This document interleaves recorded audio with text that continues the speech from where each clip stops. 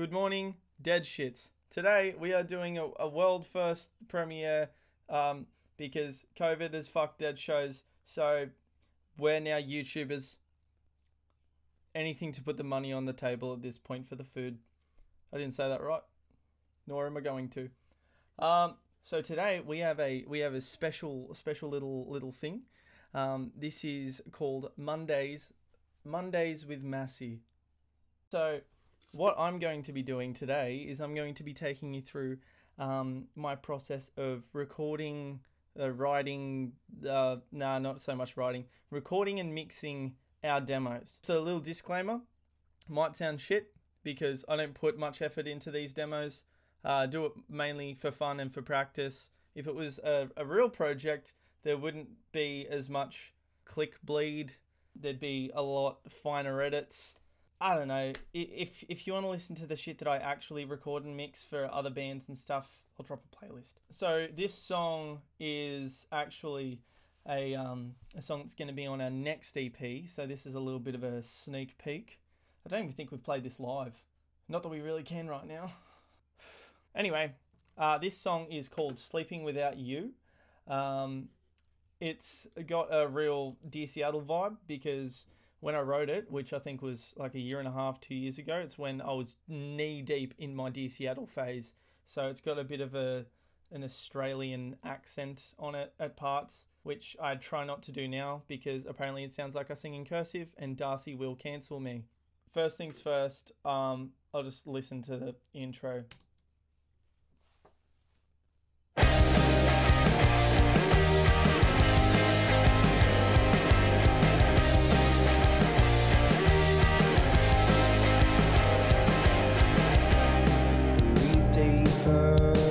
So, what I typically do first is, where is it?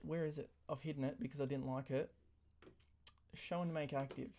I always, without doubt, do a guide acoustic guitar. Just set up a microphone in front of me, play the song to the click, just to get like a recorded version, like a basic recorded version of the song into Pro Tools.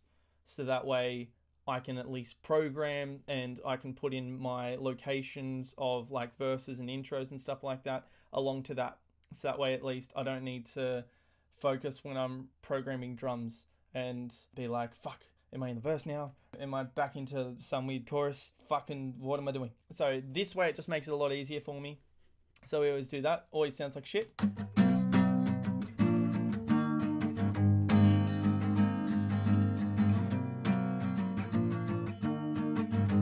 Sounds like the start to a Vampire Weekend song. So it's good. I don't know. I kind of like Vampire Weekend. I don't like myself though. Basically, you'll notice, like I've already said, I program the drums myself. The reason that I do this is because, well, this is a small room and I can't fit Darcy's drum kit in here, let alone all the microphones and the stands that I'd need. So to make it easier on everyone, I have a sample pack that I use when I'm sampling for other projects and stuff. So I just import them and then I program them for about the first 2 bars. And if I'm happy with that and the flow of that, then I just kind of duplicate it for the rest of that section. So the drums sound different for the intro, for the verse, for the pre-chorus, I think. And then the chorus is kind of like the intro and just kind of changes up throughout the song depending on what the vibe is and what the song implies that the drums need to do. So basically I've just kind of got a simple, let me just turn the groups off, simple kick and snare pattern.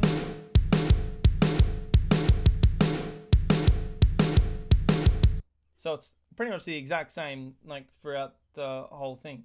Like it's just boom boom cha, boom cha, boom boom cha, boom boom cha, and then it just repeats. Just keeps going on and on. But that's the nice thing about drums because they're repetitive. So yeah, basically I just do that for all of the song, and then once I've got the vibe right with just the kicks and the snares, because really kicks and the snares are the thing that make you dance, make you groove, so you need to get them right first. And then I kind of depending on vibe, I like to fuck around with the toms a little bit, but they sound like shit on their own because they are programmed and they're sampled, so they just sound like this. Worst fucking sound in the world. So that's at the end of the pre-chorus, just to add some texture and add some, oh fucking shit, something's coming. Then after that, I've got my cymbals, which basically you need to have cymbals in the choruses at least, because that's what lifts the song. Like, it's kind of like I don't know, just makes it feel bigger. I guess in your brain, like, you hear a cymbal and you're like, fuck. I don't know the science behind it, but it sounds good and it makes things sound good too.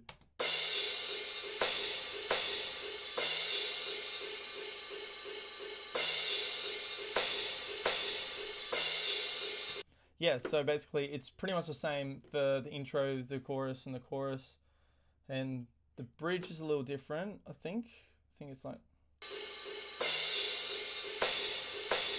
Well, that part's the same, but the rest of it's kind of a bit odd.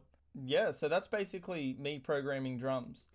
And I won't show you the mixing side of it just yet. I'll just give you a rundown of all of the track first.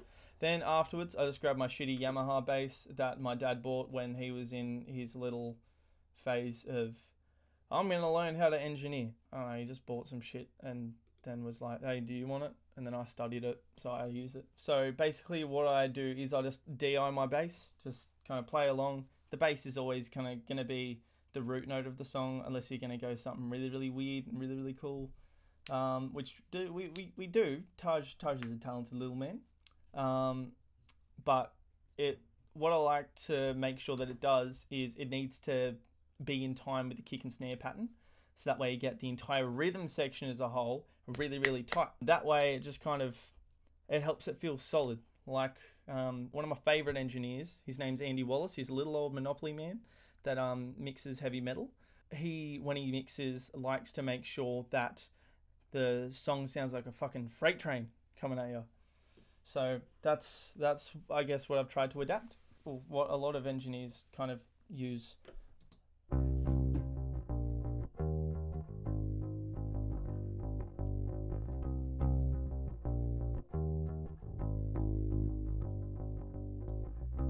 Yes, that's just the DI'd signal. Under it, I've just sent it to some like other tracks, which are just affecting them a little bit to, I don't know, give it some character. But apart from that, I just played it. Here was a little bit out of time, so I didn't want to retake it, because with my demos, I just like to kind of one take it and then just edit it if I need to. But usually it's kind of mostly there. I don't really care if it's perfect. I just want to really be able to listen to it on the way to and from work and go, hey, here's an idea for a part, and kind of like do some of the producing on it before we take it to the studio. So that way we've kind of like cut down on time, and then we can actually spend it doing shit that's worth doing. Also kind of saves our magnificent engineer Jack the trouble of doing even more work. So if I just kind of have some ideas, slimming down the song, cutting things out, or I have parts that I know that I want in there that are like little layers and stuff like that, instead of writing it in the studio, and that just kind of helps time saving. And then if we save enough time, then I don't know, we just send it through gear, I guess. So after I do bass, obviously, I go into guitars. So here, I think, oh yeah, what I used to do is I used to do like a little more complex guitar setup than I do now. At the moment with my guitar setups for all of our demos, I just use one mic, an SM57, put it in the sweet spot between the tweeter and the cone, and just kind of have at it. Move it closer if I want it to be a little bit more subby. If I want it to be thinner, move it away, and then just fuck with the EQ on the amp. Which I've just got this shitty little crate amp that I've had since I was 6. Doesn't sound great, but it does the job. Basically here I've got 2 microphones on the guitar cabinet. I've got, I think this top one's going to be an SM57, which is smack bang on the tweeter, which gets all that like really, really harsh, bright stuff. And then this one down here, Audio 2, which I was just too lazy to rename, is this microphone, the NT2A on the cone. And the reason that I do that on my commercial records is because my engineer Jack, who I actually work for as an assistant in the studio, was talking to me about how he likes to do that because then you have a dark and a bright microphone, and then you can kind of do broad strokes of EQ just with leveling of those two microphones. So if you want the guitars to be a little bit harsher, a little bit brighter, you just turn the SM57 up. Or if you want it to be darker and a little bit more woofy, then you just turn the other one up. And I really liked that, and I like the option of being able to do that if I need to. So I just started doing that, and I do that in all of my commercial projects, just not the demos, because I couldn't give a fuck. Basically, I've just got the chords going. This one's the left rhythm. And this one's the right rhythm.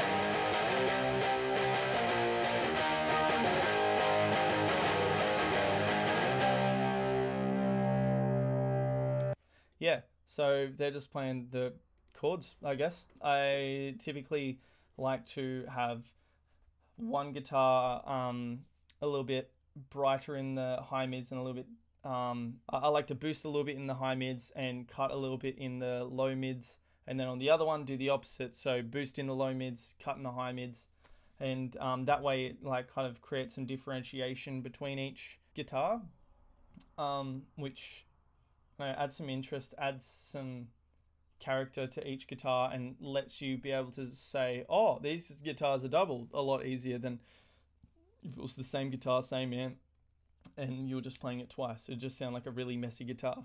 And what I like to do is I like to have different settings on the amp, different settings on my Super Overdrive, which this is the only pedal that I use for demos because, like I said before, I couldn't give a fuck. If I can, I have different guitars as well because different guitars have different character.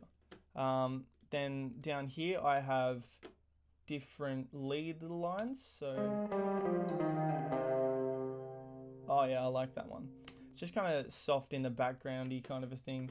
The reason I've got that in there is I didn't actually write that part. I was playing it on an acoustic guitar at Daisy's place one day, and he came out with an acoustic guitar and just started playing that along to it, and I was like, oh fuck yeah, this is sick.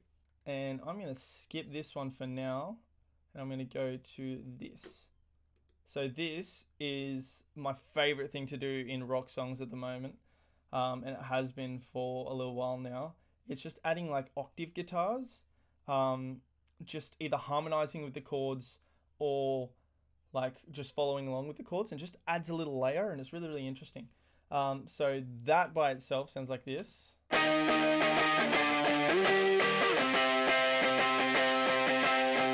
It's kind of scratchy, it's kind of annoying, but that mixed in kind of marries up really well with the rhythm guitars.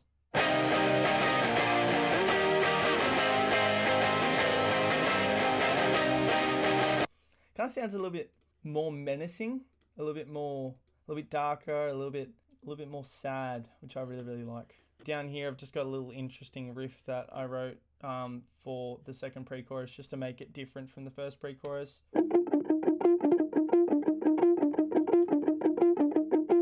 Yep, that's literally just a layer. Then here, it's what I've called a solo, but it's the most basic solo that I've ever written.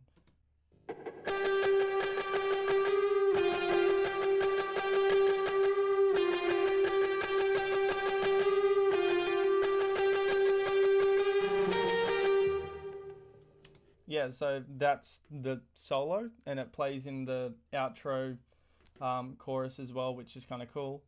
And yeah, those are mostly my layers. With my guitars, I try not to have too many layers because then it can get a bit muddy. It can be a little bit hard to mix.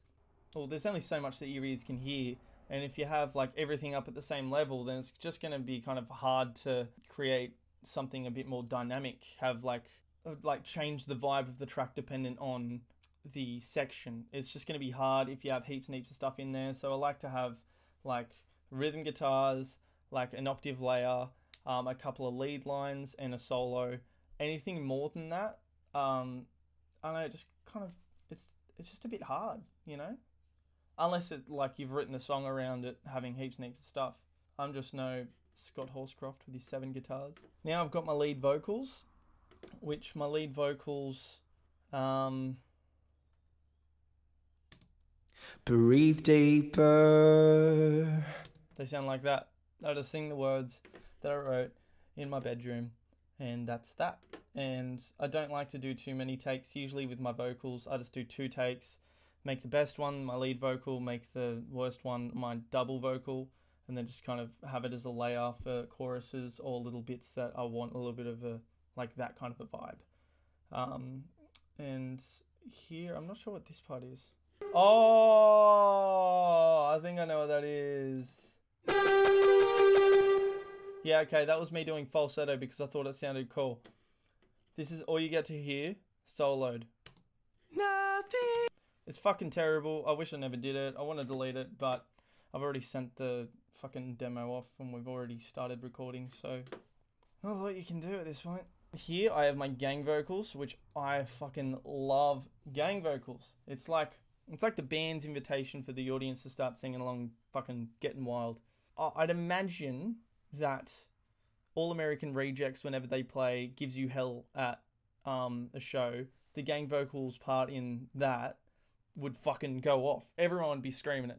So that's what I like to think of when I'm putting gang vocals in a song. Like, what part do I want the entire crowd to be singing? Like, if I could have them all singing. Doesn't always happen. Sometimes it does.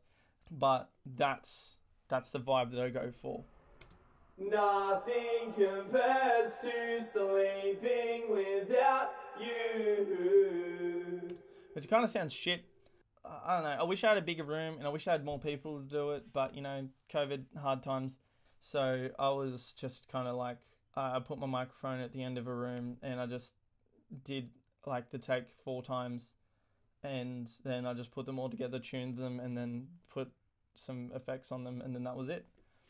And then down here, I have some atmospheric little things.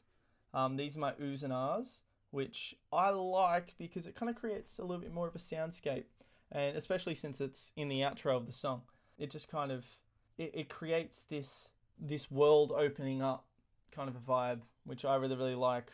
I find it really, really inviting, and I love putting oohs and ahs in all of our demos if I can. If it doesn't need it, then it doesn't make it in. Yeah, it hardly ever makes it into the finished product, which I'm always so fucking sad about. But there's nothing we can do.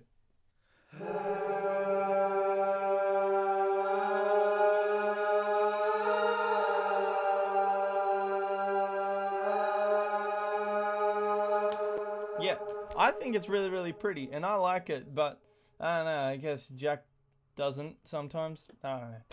So now I'll get into the actual way that I mix it. So I actually mix things a lot differently now. I have a template of different things that I use. Like, I have some guitar effects tracks at the bottom. I have a lot more vocal processing going on.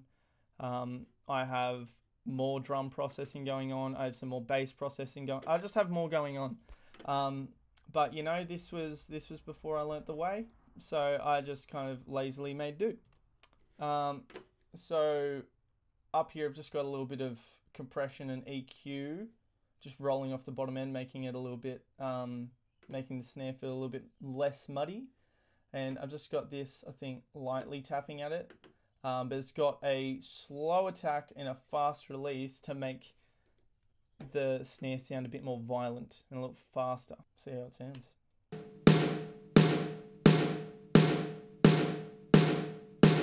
Sounds like a snare drum. Sick. So over here I've got a drum auxiliary and a drum parallel compression, which, if you don't know much about audio, like, the drum auxiliary is my clean, the drum parallel it's extremely compressed and has distortion on it, just adds character. My bass tracks, this one's usually just clean with a little bit of pokiness in the top end or high mids, just to kind of make it a little bit, I don't know, it pokes out in your ears, which means that you can hear it better in the mix. Then my bass sub, which isn't really a sub, but I've just called it that, just boosts at 110 Hertz, which is very low. Then my bass distortion, I've just got a bass distortion plugin on it, SansAmp. This comes for free, but it's fucking brilliant. And then I've got each of these guitars doing what I said before, cutting a little bit in the low mids, boosting a little bit in the high mids, and over here it will be the exact opposite. Yeah. So the guitar right is doing the opposite, boosting and cutting to the guitar left. Then over here I've just got some overall EQ that I'm doing, which is just kind of boosting the high end a little bit, or just boosting the high mids a little bit and cutting the low mids just to kind of make it a little bit less bouncy and a little bit more violent. Here I've just kind of got it kind of compressing just so that way the guitars kind of glue together. And then my soft lead, I've got a distortion, I've got a reverb on it, I've EQ'd it going in, and I've just cut a lot of the high mids to make it a little bit woofy, and boosted the low mids to make it woofy as well. And then here I've boosted the top end after the reverb to add breath to the actual reverb, but I've also cut a lot of the low end out to I don't know, reverb. It just adds so much woofiness and it's just annoying. So over on this guitar hard lead, I've done fairly similar things. The octave guitars, I've put a limiter on it, I've EQ'd a little bit to make it a little bit more violent, and I've added a distortion on there. The little riff just has a little bit of a compressor on it, and just kind of making it a little bit woofier, making it a little bit meatier, I guess. And then over to the vocals. With my vocal processing, I have, well, usually I have my clean channel, I have my parallel compression, and what's not on here is my parallel reverb short, my parallel reverb long, my parallel distortion, and my parallel delay, which I all just kind of level to feel right with the track. But this was pre me being smart. So up here I've got a compressor and I've got a limiter. This is so that way the parts where I go really, really loud match the parts where I'm kind of softer. So that way it's just kind of like the one level throughout the whole track and you're not going, the fuck did you say? Then that is going into my favorite vocal EQ ever, the API 550B. The reason I love it is because it's got 20K, which you can't really actually hear 20K, but if you fucking boost it, then it boosts some of the lower frequencies as well in like a curve up to 20K. So it just kind of adds some breath and it's nice. I cut out 1.5 to make the vocal a little bit less pokey and a little less honky, and I added 700 Hertz because it makes it a little bit meatier. And I've got a de-esser on it to kind of get rid of the harsh sibilance on it. This vocal track is feeding these two auxiliary tracks, which the clean just has a reverb on it, and the parallel compression has a distortion and compressor, and then another distortion after it. Then my double vox basically has the exact same settings as my lead vocal, and I've got a double clean and a double parallel for those two tracks as well. My gang vocals have just a reverb on it and an EQ just to kind of make it a little bit woofier, like you're in the back of a room. In hindsight, I'd probably make it a little bit pokier because it just kind of feels odd it being so woofy. And then the ooze, I literally just, yeah, it's the default preset for this plugin. And like it's got the same decay, it's got the same settings as when you first open it. I just threw it on, fucked with the mix, and then left it. So what I like to do after I do all that shit is I get like a solo groups at a time, so I can solo all my drums, and then I get levels in the drums themselves, then I solo the bass, and then I get my bass levels in themselves. Then I do the same with the guitars, so that way the like rhythms are only slightly quieter than the solo, and the octave guitars are kind of on par or tucked beneath the rhythm, and the lead's just poking out a little bit. I like to get all those levels just in the guitars, just listening to the guitars, which not a lot of engineers do, but there's a reason why I do that. Then I do the same with the vocals, and then they all send to these ones over here, which this is controlling all of my drums, all of my bass, all of my guitar, and all of my vocals. So then what I do is I basically do my final mix, or my final mixing stage, from these 4 faders here. So if I want the drums overall to be louder, then I just push that. If I want the bass overall to be quieter, I just tuck that down and like just kind of do shit like that. If I'm pushing stuff and it's like annoying me because one specific like guitar part is too loud, then I'll just go over there and I'll just turn it down a little bit. It's not a massive deal. This just kind of like makes my life easier at the end because I can just make broad strokes once I've just kind of like fiddled with all the individual stuff. After that, I send it to my mix print track and I record that in, which I don't really need to do that. I just do it as preparation for when I have some really good compressors, when I save up enough money, and then I'll have to like print it because it'll need to send out of the computer into whatever I'm running it into, and then send it back in to my mix print, and then it'll print the signal that's coming from my gear, not just whatever's in Pro Tools. So that's more or less just preparation. It doesn't need to be there. But yeah, once I do that, then that's pretty much the mix. I send it to the band and they ignore me for about a week, and then one of them goes, "Hey, we got an email." I think that's it. Thank you for listening to me. If you got bored, don't let me know. I don't care. If you enjoyed it, leave a comment. I do care. If you have any specific questions, then drop a comment or send a message to the band account. Don't forget to like and subscribe. Follow us on Instagram and Facebook, and check out our Spotify. Most importantly, check out the Spotify. Anyway, I'll let you listen to the song now. Say yours.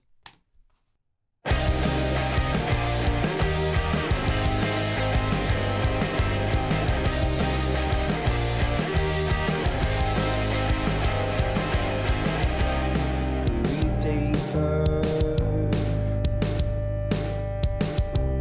You've got some time around here.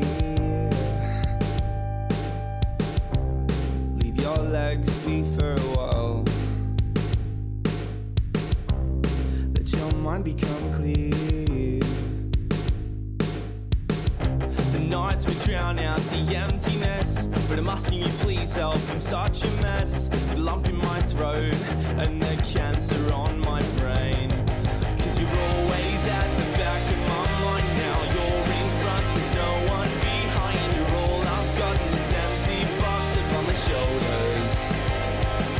I can't believe I fucked at this sign. Can everyone stop pretending I'm fine? I love you so hard, man, I wish I had told ya. Walk slow with me now. You've got some time to rethink this. Leave your head be for the night. Don't just leave me here breathless. Your apathy cuts off the emptiness, and we're as down to hell as our days to end. You're the hole in my jacket and a stain that won't wear out. Cause you're always at the back of my mind now. You're in front, there's no one behind. You're all I've got in this empty box upon my shoulders.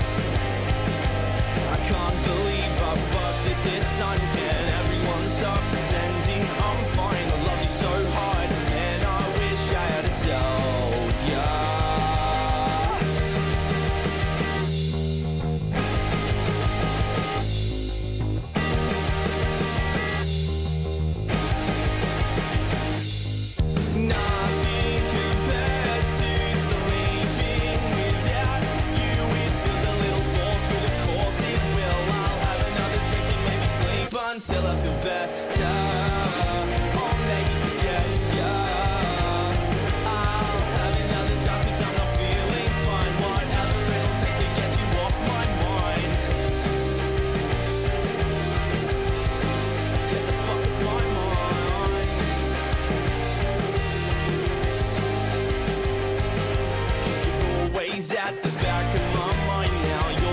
front, there's no one behind. You're all I've got in this empty box upon my shoulders.